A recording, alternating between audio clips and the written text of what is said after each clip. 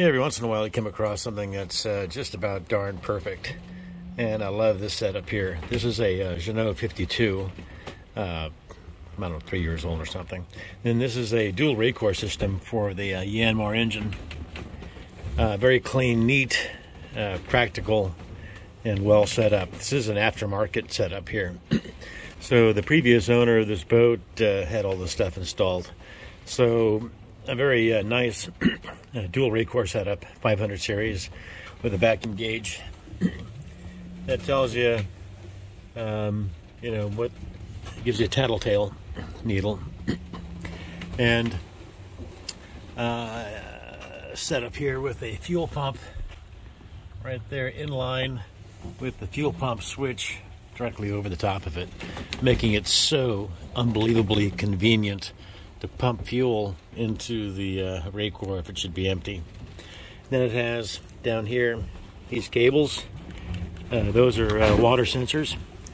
So even without looking at it, you can get alarmed if there's water. And it's also got the bowls removed. Now I know that's an issue for fire prevention or fire protection, but I like to see the fuel at the very bottom of the rate core bowl. To me, that's very, very important. I look for water, I look for debris. So having this setup right here is about the best possible setup that I can possibly ask for as a delivery skipper, because you always have to motor the boat no matter what you're doing. Alrighty, the only thing I don't like is they kind of make the access to the drain holes down here a little clumsy to get to.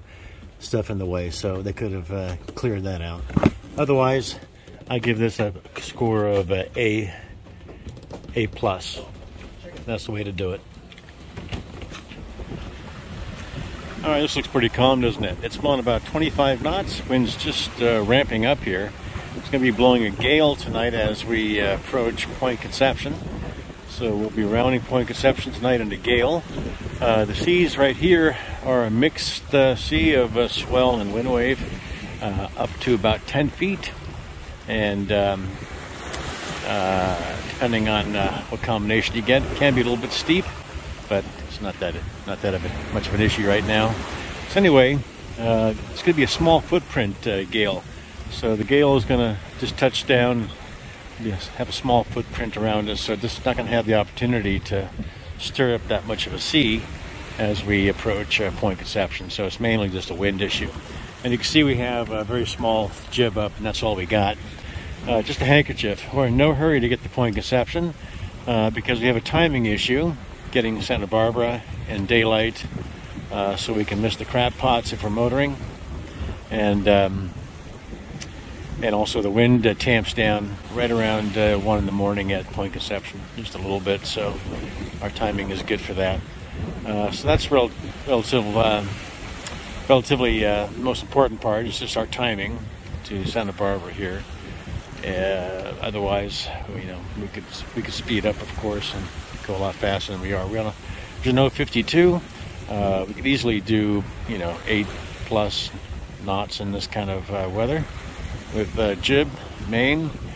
Reason we have the jib only is because we have a novice crew, a boat and autopilot, and we're basically running dead downwind at night in a increasing sea near Point Conception, and we'll have to jibe at Point Conception to turn left for Santa Barbara Channel. So none of that really works for us in terms of trying to, you know, put max sail area up.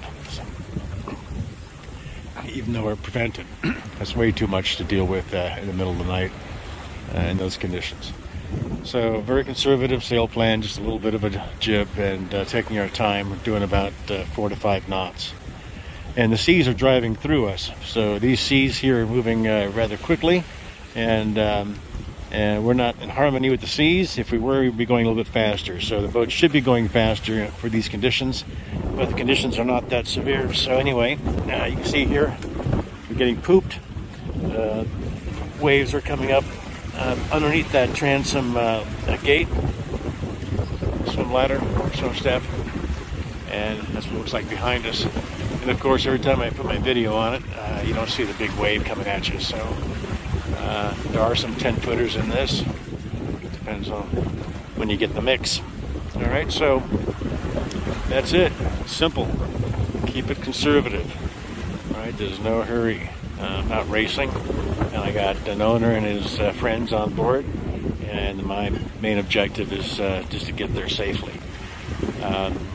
We could use more speed, like right about there. We get a little splash on the stern, but if that's my only problem, then so be it.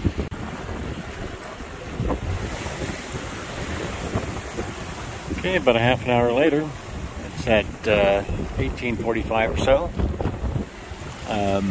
Seas are picking up. So before we had winds between 20 and 25, now we have winds 25 to 30. And you can certainly see a difference. They're steeper, a little more violent, more whitewater, more whitecaps. So the seas are definitely taking shape here. Now we'll be approaching Point Arguello and Cape or Point Conception on a southbound current. That'll help us mitigate the larger waves. So that's also part of the planning, which I didn't mention. So yeah, it doesn't take much. I'm not sure what fetch is right now in terms of our position, but the wind pattern, the gradient winds, are starting in Point Sur, which is 100 miles or so north of here. And they started picking up right around 1600, so right now it's 1845. So we're just seeing winds touch down this area. Now winds will accelerate as we approach Point Arguello, because that's a point. You're going to have compression and acceleration of winds there.